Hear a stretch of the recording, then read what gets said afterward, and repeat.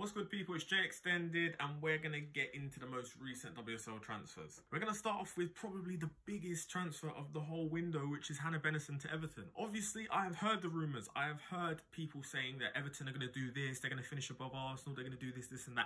Wrong. They will not. However, this is a great signing. You can't knock that. She's just come back from winning silver medal at the Olympics. Her reputation speaks for itself. I understand she is a young star. I understand Everton are doing lots of signings. They've also brought in Cecilia Runnersdottir. I know Everton have made a lot of signings. I know the team's looking decent. They're not finishing above Arsenal though. Six-figure sum as well. It shows that Everton are investing. So Everton have said, you know what? We're tired of where we're finishing. We want to start going for second, third. West Ham have brought in Brooke Cairns and Grace Garrard. Connie Schofield completes her move to Leicester.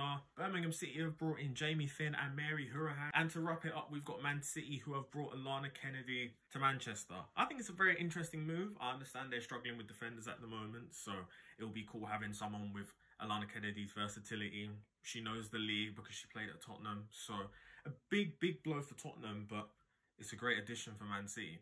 That is the end of the transfers. Leave a like, comment, share, subscribe.